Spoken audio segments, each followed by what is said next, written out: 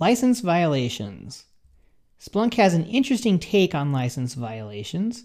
If you exceed your licensed daily volume in any one calendar day, you get a warning.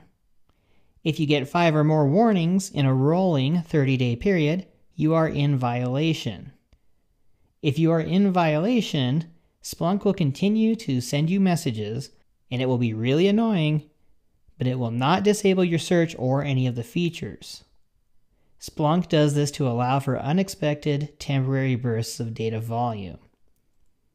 So starting with version 6.5, Splunk Enterprise no longer disables search when you exceed your licensed data ingestion quota.